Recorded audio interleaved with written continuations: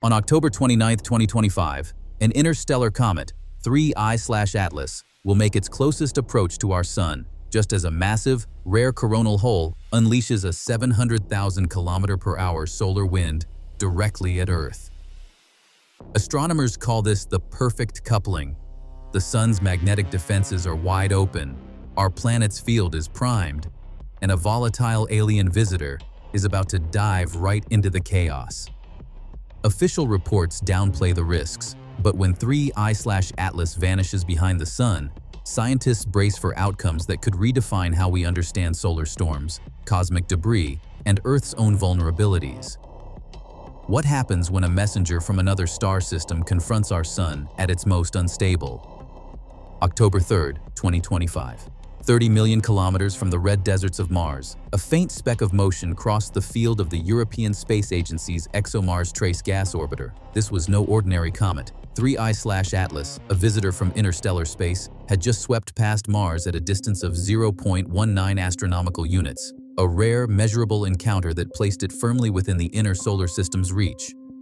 For planetary scientists, this was the first concrete opportunity to pin down its path. The comet's hyperbolic trajectory, traced by Atlas and ZTF observatories, left no doubt about its alien origin. Its speed, its angle, even the subtle drift in its coma revealed it was not bound to the Sun. Mars orbiters, designed to study the planet's thin atmosphere, quickly adapted their cameras and spectrometers to track the ghostly haze. Against the backdrop of the Martian sky, 3I/Atlas appeared as a diffuse envelope, its coma brightening as it drew closer to the Sun. Every image, every spectrum, became a data point anchoring the comet's course with precision. The faint signature of outgassing, already stronger than most native comets at this distance, hinted at volatile chemistry brewing beneath the crust. The flyby was more than a milestone. It established the comet's position in real time, giving astronomers a moving target as it accelerated inward. For a brief window, Mars and its robotic sentinels served as the solar system's outpost, capturing an interstellar object in transit. With the clock ticking toward perihelion, 3I/Atlas now raced toward the Sun, its next act unfolding against a backdrop of solar upheaval. 3I/Atlas stands apart from every comet cataloged in the solar system, not just for its origin, but for its chemistry.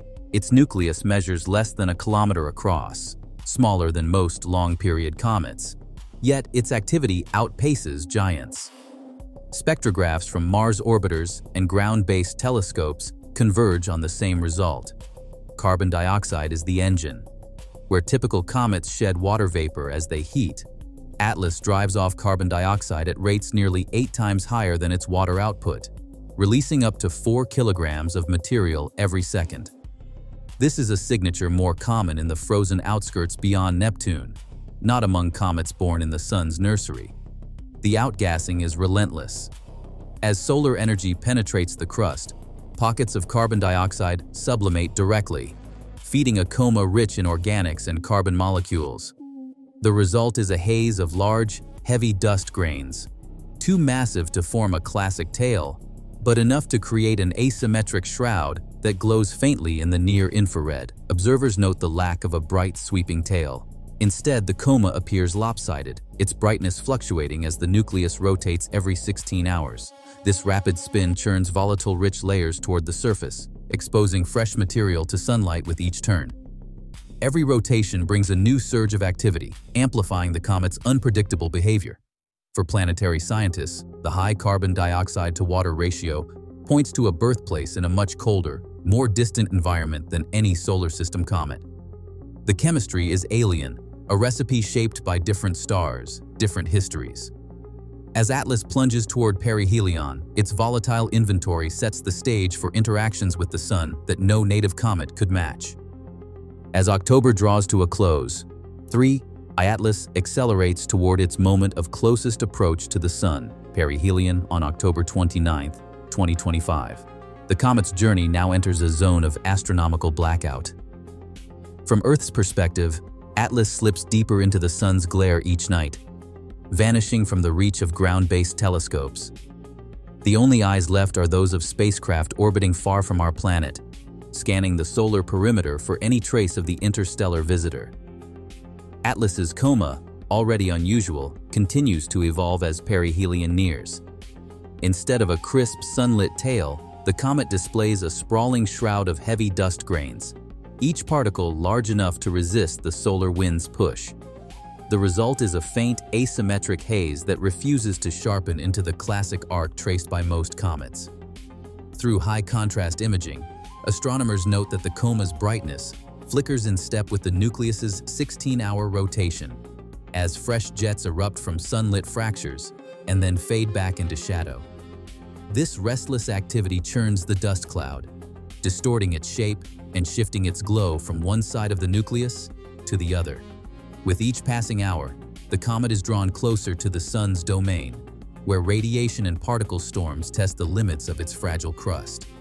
As the solar wind intensifies, the coma's outer edges begin to blur, hinting at deeper interactions just beyond the reach of visible light.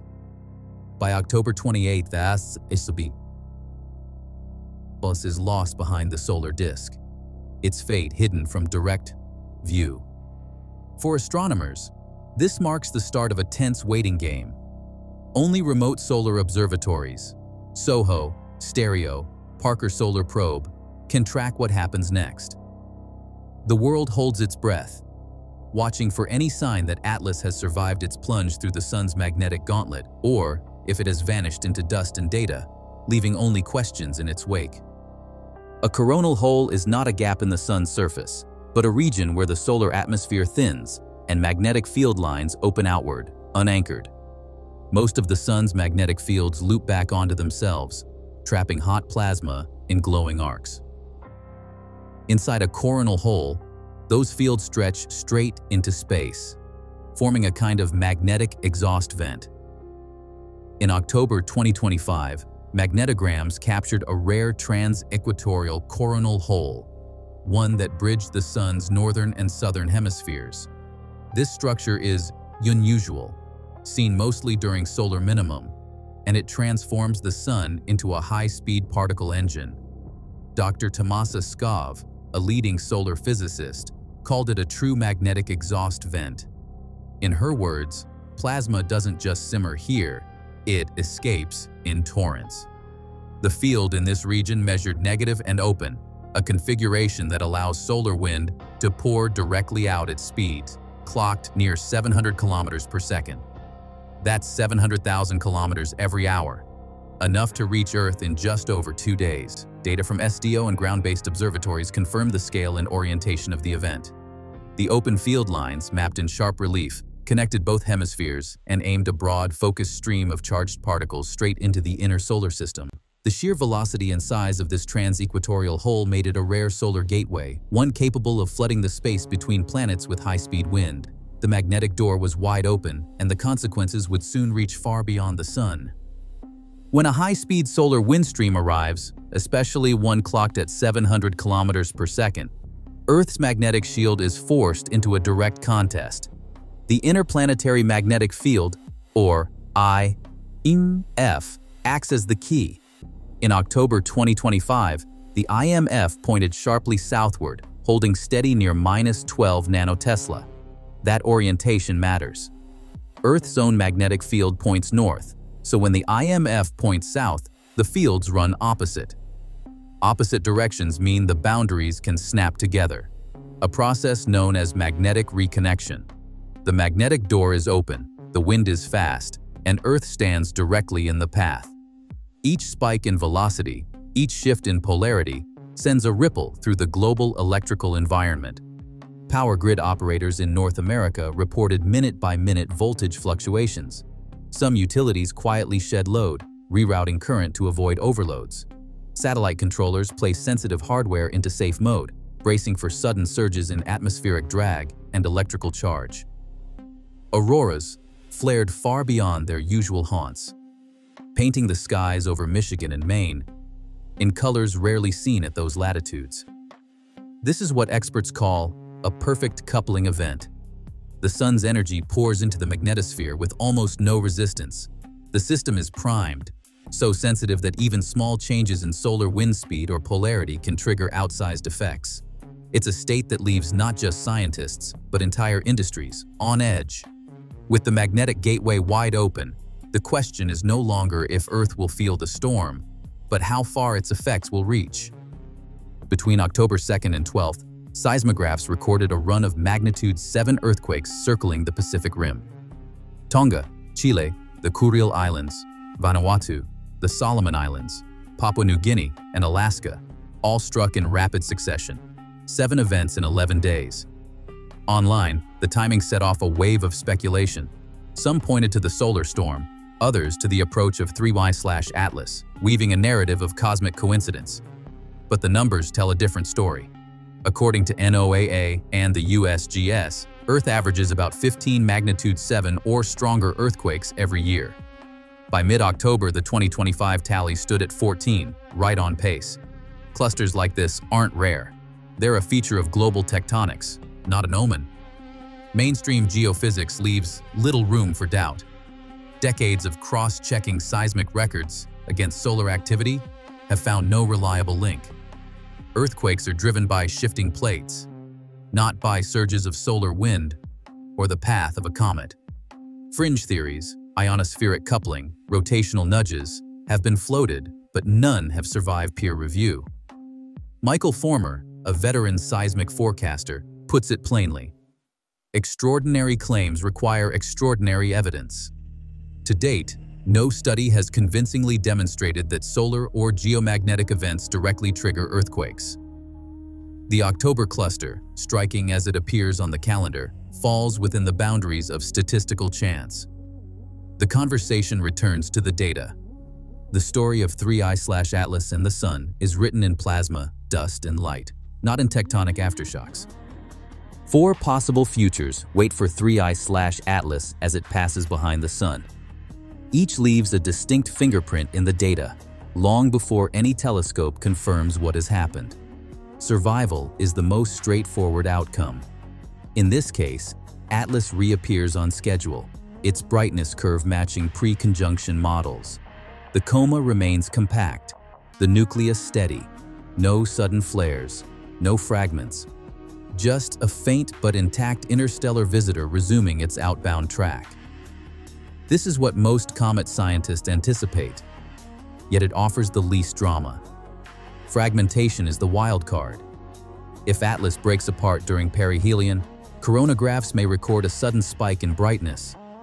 Multiple nuclei could drift from the glare, each trailing its own dust envelope. The light curve jumps, then splits, and the comet's path becomes a scatter of debris across the solar wind. Dormancy is harder to spot. Here the comet survives, but its activity collapses. The coma dims, perhaps vanishing altogether. Only a faint, inert body emerges. No jets, no haze. Just a silent relic drifting away from the Sun. The most abrupt fate is total disintegration. In this scenario, Atlas simply fails to reappear. No nucleus, no fragments, only a fading dust trail, or a flash of sodium emission marks where it once was. Each scenario carries its own diagnostic. A light curve plateau, a fragmentation spike, a sodium flare, or a sudden, irretrievable silence. Instruments like SOHO, Stereo, and Parker Solar Probe are primed to catch whichever signature appears first, turning the search for Atlas into a real-time test of cosmic endurance. The search began before sunrise in Hawaii as Pan-STARRS analysts sifted through a torrent of automated alerts. Each candidate track, faint, drifting, often lost in noise, was checked against the comet's predicted path. At the same time, robotic telescopes from the Zwicky Transient Facility and amateur skywatchers across the globe joined the campaign, pooling images and photometry in real time. On November 3, 2025, a subtle streak aligned with Atlas's outbound ephemeris caught the attention of a Pan-STARRS pipeline analyst. The detection was faint, just above the system's limiting magnitude, but the motion and position matched. Within minutes, the find was flagged to the Minor Planet Center and cross-posted to comet tracking networks. Analysts from ZTF and amateur teams in Australia and South Africa confirmed the fragment's arc, stacking exposures to tease out the signal from background stars. Data sharing moved at the speed of the internet. Magnitude estimates, color indices, and astrometric coordinates filled Slack channels and comet forums, each entry adding confidence to the recovery. For the analyst in Hawaii, the moment was electric. A first light after weeks of blackout, a sign that Atlas had survived at least in part. The global network, human and machine, had closed the observational gap. The collaborative hunt had paid off, transforming a patch of random pixels into the confirmed return of an interstellar messenger. Comet Lemon, catalogued as C/2025 A6, now rises quietly in the pre-dawn east, tracing a path through Cancer. For 2 weeks, its magnitude hovers between 4 and 5, bright enough for binoculars, faint enough to reward patient skywatchers. Lemon's dust and gas offer a living laboratory, a chance for new observers to practice sky tracking and photometry before the next wave of cosmic visitors arrives. Each morning, amateur astronomers log coordinates and brightness, comparing notes across continents. The comet's arc is a gentle reminder. Discovery isn't reserved for professionals. A clear sky, a steady hand, and a simple chart are all it takes to join the search. On the horizon, another visitor approaches. Comet Swan, C/202R2, is predicted to appear in early 2026. Unlike Lemon, Swan carries a signature visible in ultraviolet, a vast hydrogen corona mapped by SOHO's SWAN instrument. Scientists plan to compare Swan's brightness curve and fragmentation patterns to Lemon's, searching for clues in their outgassing and the way their crusts fracture under solar heat. The celestial calendar stretches further. April 2029 brings asteroid Apophis within 32,000 kilometers of Earth, visible as a moving point of light over Europe and Asia. September 2040 promises a rare planetary alignment, Mercury through Saturn clustered in a dawn arc.